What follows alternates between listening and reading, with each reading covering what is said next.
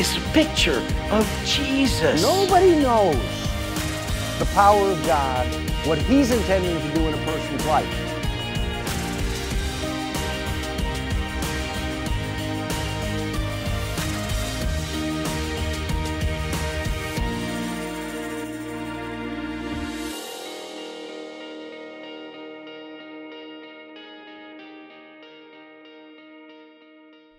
Welcome to CrossTalk International. I'm Josh Weiss, and if you've missed the last few episodes, we've been walking through the Passover Seder. You might say, what's a Passover Seder? Well, I encourage you to go to the website, crosstalk.org or randyweiss.com, and check out a Passover Backstory. You could actually be preemptive and go to the website right now and go download the PDF copy of this book, which walks through a Passover Seder. We started the last episode walking through the Passover Seder itself, and we're going to conclude that Passover Seder today. And so, without any further ado, I want to jump right in. Oh my gosh, dinner rolls, we're gonna be excommunicated. Are Easter bunnies kosher? Jesus Christ, who forgot the matzah? Wait, separate checks, please.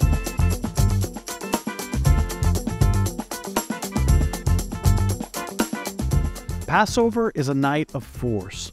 We recite the 4 questions. We drink 4 cups. We spoke of 4 famous sons. Well, many modern Seders include a section for fifth child. And unlike the 4 sons we discussed, it could be a son or a daughter. I'm going to let my dad explain this to you because I think you'll find it impactful. Many modern Seders include a section for a fifth child. Unlike the 4 sons we discussed, this child could be a son or a daughter, and to this fifth child, it is unimportant whether they were wise, simple, indifferent, or not knowing enough about our traditions to ask an informed question. And I'll ask you to read this with me, if you would, where it says all. We choose to remember the fifth child, the one who did not survive to ask, in memory of those Jewish boys and girls who died in the Holocaust. We stop to honor their memory, and we point toward mankind's only real hope. We wait for our Messiah. We must also remember those Jewish children being slaughtered through the horror of abortion. You won't find this in most Haggadahs or most Seders, but you're at my Seder, and it's my Haggadah, and so you're going to hear this. Estimates say 1/5 of all pregnancies in Israel end in abortion. Since 1948, more babies have been aborted in Israel than the number of children that died in the Holocaust. Hitler failed to finish their task at slaughtering Jewish infants. I'm thankful that Yad Vashem, which is a Holocaust memorial museum in Israel, and if you get to Israel, visit Yad Vashem. It'll break your heart, but you will certainly learn much. I'm thankful that Yad Vashem helps us to remember the 1,500,000 Jewish children who were murdered in the Holocaust by the Nazis and their collaborators. But we must no longer remain silent about the more than 2 million infant murders that have happened in modern Israel. Let us pray that modern Jewish abortions will come to an end. As of this printing, despite the nation's deeply rooted respect for life, Israel is one of the only countries in the world where it is legal to abort a baby up until birth. Like Pharaoh tried to force Shiphrah and Puah, remember those 2 names, Shiphrah and Puah? Pharaoh tried to force them to abort baby boys at the moment of birth. Many now want to allow the same behavior in America. The divisive trend to promote late-term abortions is staggering. May we stand for the defenseless unborn, and may we pray for an end to the horrific Holocaust happening in the wombs of America and Israel. Let us honor the memory of aborted infants and also pray for the yet unborn. If you are unashamed to make a bold pro-life declaration, will you join with us and say We believe in the sanctity of life, and we will speak up boldly for life. May we defend the defenseless unborn. May we use our voices and influence on their behalf because they have neither. May we find ways to assist pregnant women to have their babies, raise their babies, or find godly families to love and adopt these babies. May we help and comfort those women who have suffered the loss of a child in miscarriage or death. May we offer hope through God's love to women who went through an abortion and now grieve. May God grant healing, peace, restoration, fruitfulness, and where needed, forgiveness. May God bless the men, women, and families of those touched by these tragic events. May special blessings be granted to those who value life, motherhood, and adoption. And may God help us understand that being pro-life does not end at birth. The lives of mothers and children who struggle after the moment of delivery also matter. And we will quickly move to discuss the 10 plagues. The next part of the Seder is an interesting tradition that always tests the younger participants. We now recite the 10 plagues, where we take our little finger and we dip it in the grape juice, and as we go through each one, we wipe it on a napkin saying the plagues, and we always tell them, don't lick your finger. The little ones struggle with that one.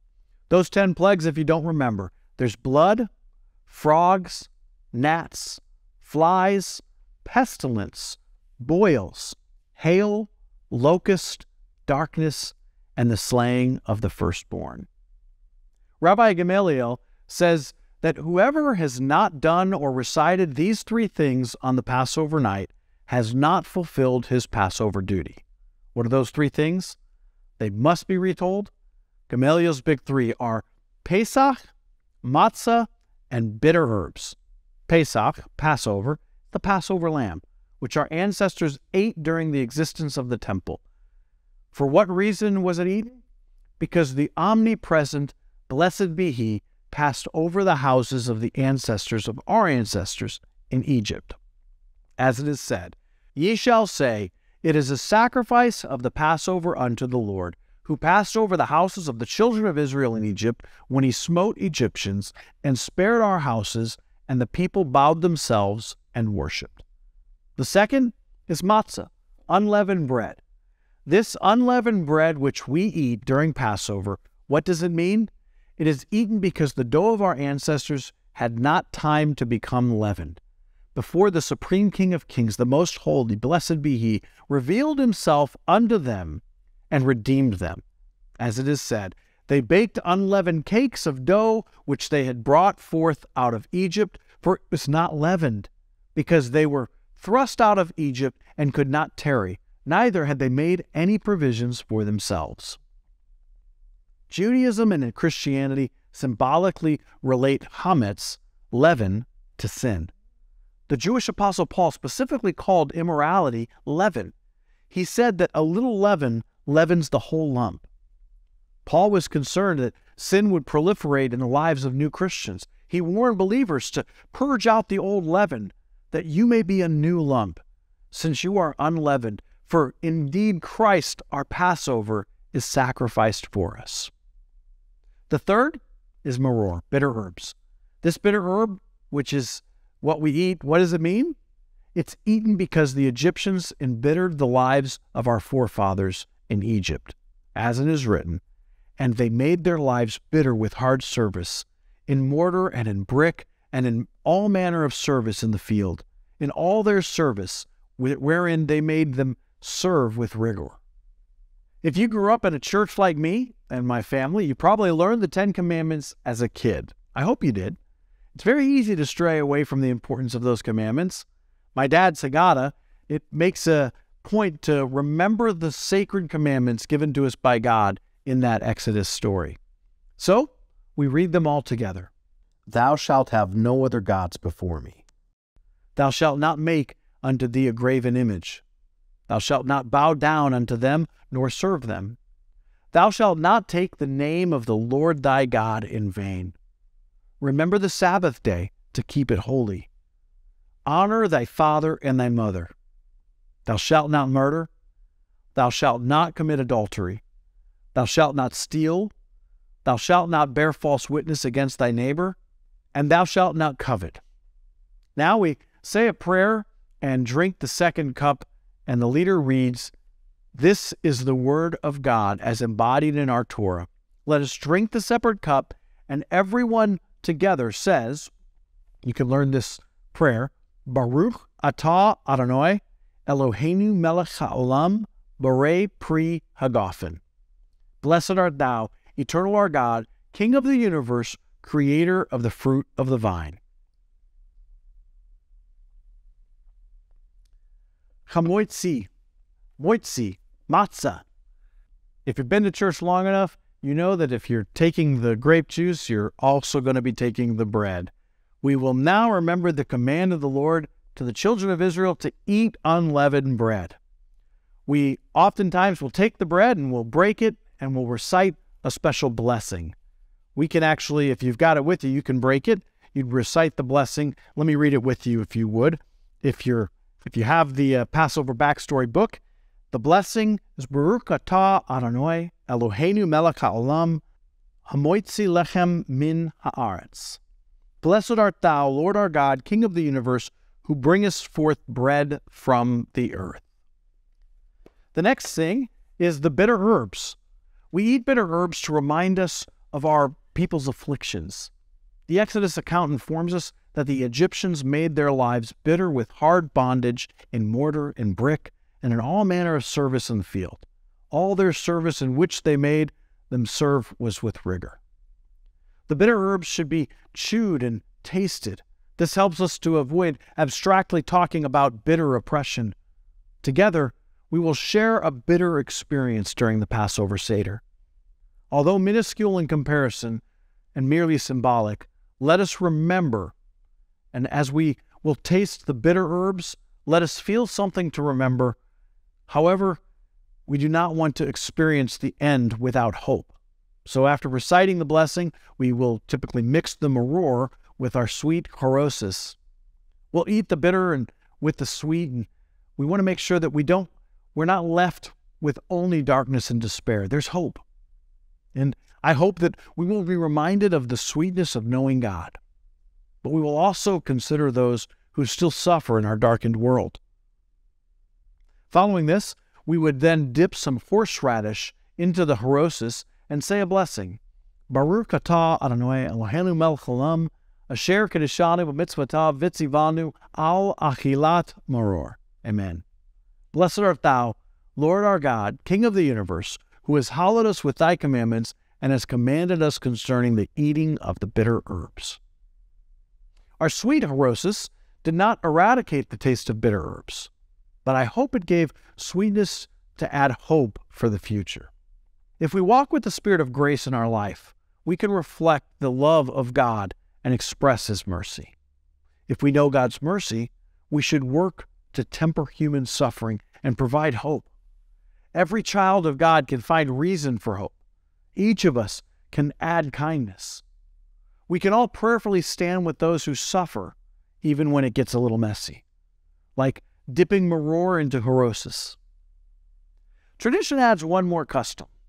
In honor of the great teacher Hillel, head of the Rabbinic Academy in Jerusalem at the time of the Romans, a heathen asked the rabbi to teach him the entire Torah while he stood on one foot. Hillel said, "Do not unto others what you would hate them to do unto you." That is the whole Torah. He told the man, "The rest is commentary. Now go and study." On Passover, Hillel precisely followed the instruction about the sanctified lamb. Upon unleavened bread and bitter herbs they shall eat. So he commanded matzah and bitter herbs and ate them together. In remembrance of the temple and Hillel, we then place the bitter herbs on the matzah in place of the paschal lamb. At this point in the Passover Seder is when everybody enjoys dinner. That's right. The next part of the Seder is my personal favorite. It's the time in our Passover celebration when we join in eating the Passover meal. If you're at my house, then we'd be gearing up for a steaming vat of Mama Weiss's matzo ball soup. But for now, as a minimum, we'll show others eating a traditional Seder substitute, the Chagigah. The egg represents one of the typical festival sacrifices eaten during the celebration. We dip the beitza, or the egg, in the salt water. Salt water reminds us of the tears shed by our forefathers while living as slaves in Egypt. Taskmasters embittered our lives, but God has brought us into the place of freedom to remember His love. The egg that we then dip is symbolic of the sacrificial lamb the ancient Jews ate during the Passover meal. So, as we consider the Passover lamb, we think of Jesus, our Redeemer. For us, He is the Lamb slain from the foundation of the world. Our Messiah lives, and He's the reason for our hope. We will give thanks for our food, but not until after we've eaten dinner. This will surprise some Christians, but as Jews, we find that among the many blessings that we recite in the fulfillment of our religious duties, the only ones that Scripture explicitly required us to say are those that we say after we eat. And the Talmud tells us that a blessing for food was first spoken by Moses when God gave us our bread from heaven, and Moses gave thanks for God's manna. And now is when we get to the point in the Seder where we go back to the Afikomen. The leader comes back to the table, and he finds that there's half of the Afikomen missing. The leader must find the hidden missing half of the broken middle matzah, or redeem it through a negotiation of sorts with the child who hid it. The piece is needed for the Seder to continue. Actually, another piece of matzah could probably be used, but reverse blackmail would spoil the fun. In our family, the half of the middle matzah is traded for a king-sized candy bar for all of the grandchildren. And at this point in the Seder, the dinner has been eaten, and the Afikomen has been found. So now it's time to say grace for the food. Why do we say grace after our meal? Well, think of it like this. When people are full, without need, they're less dependent on God.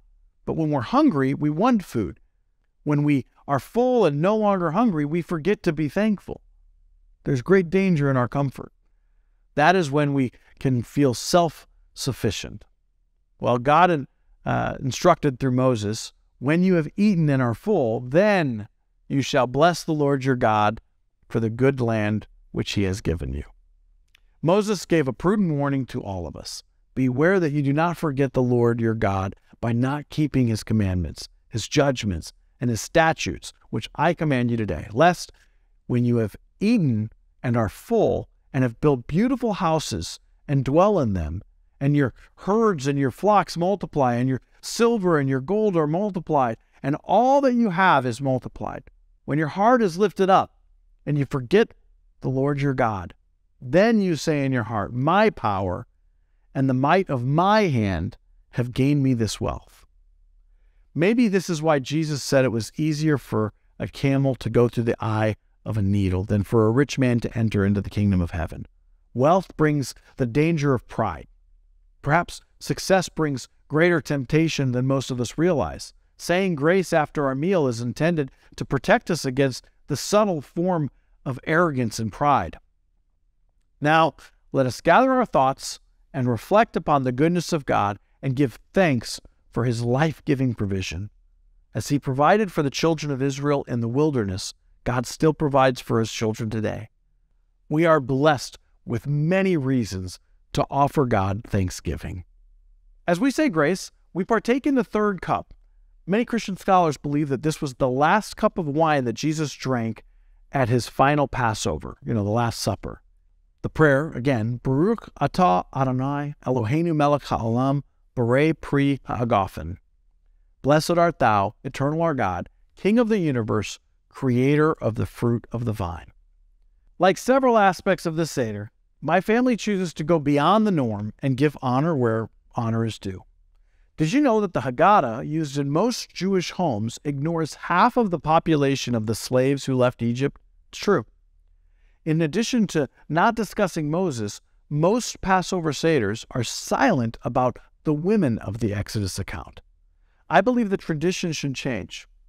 Join me in giving a long overdue shout out to the ladies who helped us secure our freedom from Egypt. Let us remember and give thanks to God for 5 special women who are heroines of Passover. Without them, the story of our deliverance could not have been written, and we would have remained in bondage. And as we do, let us also pray for and honor all of the women at our table. May each of them love God, be wise, be bold, be honorable, and be fruitful. Traditionally, a female in the Seder reads this part, but for obvious reasons, I'll go ahead and read it for you. May we love children like Jochebed, the blessed mother of Moses, who spared the life of her son while risking her own. And may we have faith to release our loved ones into God's care to bring His desires to pass in their lives. May we love our families as Miriam, the sister of Moses, who loved her brothers, her parents, her people, and her God. May we love life like the Hebrew midwives, Shiphrah and Puah. These godly women refused to slaughter innocent baby boys. They disobeyed Pharaoh at their own peril, and they were rewarded by God for their choice to preserve life while others destroyed life at the very moment of birth. May we be sensitive to the leading of God and open our hearts to His will. The daughter of Pharaoh spared the life of Moses. She adopted this special, chosen child of God into her own family. May God bless those who adopt and those who have been adopted. Before drinking the 4th cup together, we typically will all pass around the cup, and each person pours a little bit of their cup into it. Though we will yet drink the traditional 4th cup to freedom, we must pause here for what has become known as the 5th cup. We have shared 3 cups together. A 4th is yet to come, but it is time to interject a thought about a different cup. The Talmudists could not decide whether 4 or 5 cups of wine were necessary for the Seder, so a 5th cup is poured and left for Elijah. Let us read a portion of the modern prayer together. In silence, we would pass the cup of Elijah, the cup of the final redemption yet to be. We remember our people's return to the land of Israel, and beginning of that redemption, we each fill Elijah's cup with some of our juice. In so doing, let us remember that our redemption is closer than ever before. We're told that Elijah the prophet visits every house where a Seder is being held. So we open the door for Elijah, and also as a symbol of hospitality and friendliness, as a sign that none is shut off from his fellow man. The prophet Malachi foretold this about Elijah, when he said, "Behold, I will send you Elijah the prophet before the coming of the great and terrible day of the Lord, and he shall turn the heart of the fathers to the children, and the heart of the children to the fathers." We would normally sing a song for Elijah here, but I won't bore you with my joyful noise. To summarize, consider 4 simple facts. In the 1st century, the world's Jewish population was 4.5 million. By the year 1500, the Jewish population had been crushed down to 1.5 million. In the early part of the mid-20th century, the Jewish population had swelled to 16 million, and then Hitler systematically destroyed 6 million Jews. Now, we would pass a piece of the afikomen to everyone for upcoming communion. Unlike many Jewish Seders, as we conclude our evening, we remember the last Passover Seder celebrated by Yeshua HaMashiach, Jesus the Messiah. This would be an open communion. All believers are welcome to participate, but it's unwise to partake unless you have made peace with the Lord. It's because Christ, our Passover, was sacrificed that we have hope and forgiveness. If you believe that, then this afikomen will be our bread of the sacrament. And as we would drink the traditional 4th cup of wine, this special form of communion will deepen our spiritual union with our Jewish Messiah. First, we pronounce the traditional Hebrew blessing together. Baruch atah Adonai Eloheinu melech ha'olam, Borei pri hagafen.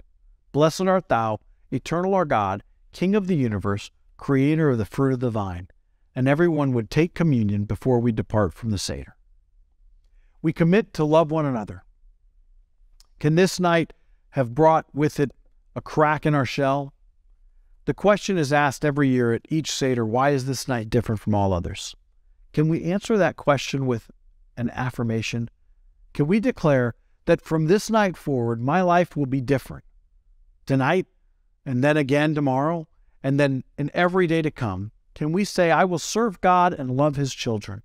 If we cannot, then this night is not different from all other nights. If we cannot, then this night is one more night of powerless, empty religion. We're called by God to be His witnesses, to announce the kingdom He ushers into this world. Every year, my dad likes to ask his own 4 questions. You see, I believe that we can live better, we can love better, and if we're more reflective, we can better reflect God's love. So those 4 questions he asks: who will I keep out? Who will I ignore? Who will I mistreat? And to whom will I present a false gospel that suggests Jesus loves you, but I don't really have the time? May we all have time for God and His purposes.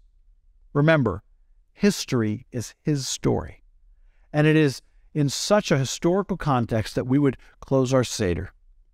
We will recite an ancient Jewish prayer generally attributed to Rabbi Akiva, who died during the Second Jewish Revolt against Rome in approximately 135 CE.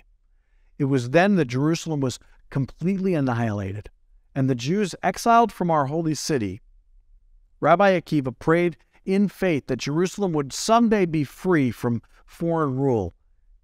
And with messianic hope at Passover, he prayed that we would live to celebrate our next Passover in Jerusalem with only 3 words.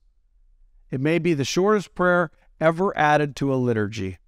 Blessed is he who comes in the name of the Lord. And to that, may we declare with Jews around the world, L'Shana Haba'ah B'Yerushalayim, next year in Jerusalem. And with that, this concludes the 9-part series on Passover.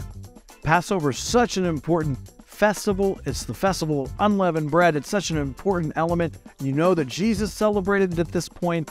We participate in the Lord's Supper on a regular basis. There's so many things, so much meat, and so much just great information you can get in studying the Passover. I want to encourage you, if you missed any of these 9 episodes, you can always find the episodes online. You can find us at the website, crosstalk.org. You can look us online, YouTube. We've got a channel there. Just search the social media platforms at CrossTalk TV is what you would be looking for.